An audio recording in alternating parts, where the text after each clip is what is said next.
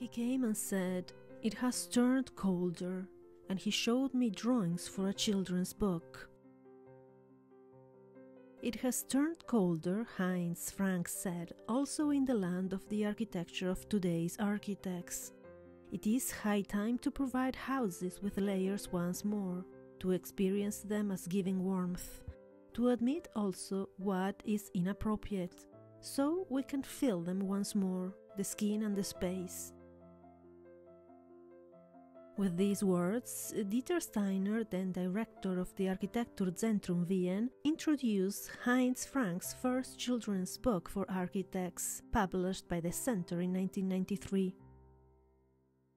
Today, 30 years later, his words seem more topical than ever.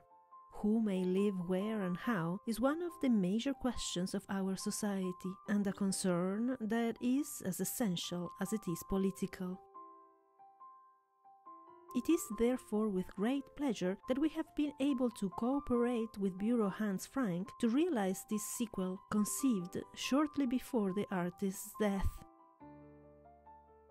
Based on the first volume, our book once again brings together a selection of works on paper, primarily from the 1970s, in which Frank de-domesticated architecture, unleashing it, as it were.